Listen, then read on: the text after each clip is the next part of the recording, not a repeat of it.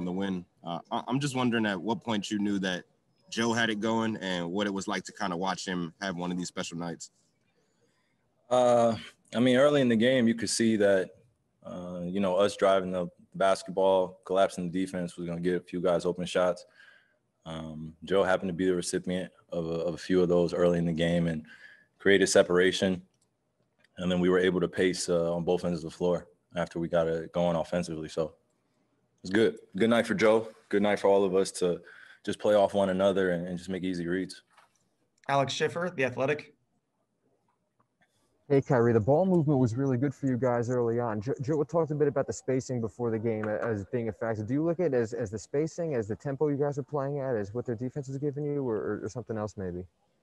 I think it's just staying disciplined on that end when myself, Kay, James, or anybody's ISOing, just our spacing is just important.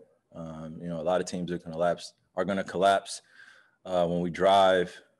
So we just got to be ready to make plays off the ball and be ready to shoot it or be ready to cut.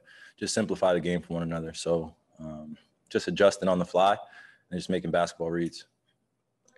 Rachel Nichols, ESPN. Hey, Kai. I'm not sure if we're going to talk to you before Game 3. I know when you were in Boston, you always had such good things to say about the crowds there and the feeling of playing at the Garden. What do you expect now that there's going to actually be people there in the building as opposed to last time? It's not my first time being an opponent in Boston. I'm just looking forward to competing with my teammates and, hopefully we can just keep it strictly basketball. There's no belligerence or any racism going on, subtle racism and people yelling shit from the crowd. But even if it is, it's part of the nature of the game, and we're just going to focus on what we can control. Is it something you've experienced in Boston before? I'm not the only one that could attest to this, but it's just, it won't. It is what it is. Brian Mahoney. Brian Mahoney, AP. Kyrie, you ever sense frustration from the other teams when you're playing against them? And, in that first quarter, how do we guard that many guys? They have, 3, explosive players, and they got, we can't cover Joe Harris if we're covering those guys, and just what it must be like for them. Yeah, no, it makes it tough on the opposing team to,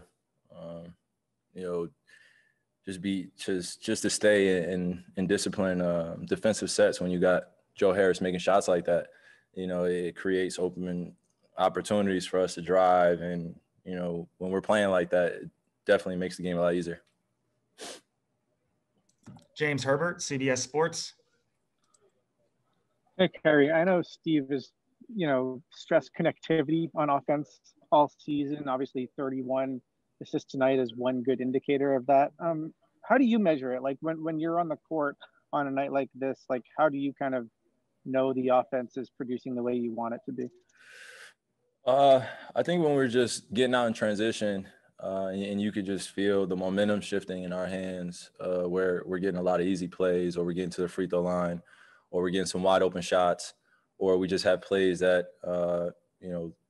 look like they should be easily converted and we just happen to miss. And we just feel good. Same plays that we're running, in the beginning of the game. If a few of them work, we feel like we got a great package to have at the end of the game, or we can pace it throughout the rest of the game. So when we're playing well and we're swinging the basketball, we're a lot harder to guard. And then when we're going downhill and getting to the free throw line, being aggressive, then we're also hard to guard.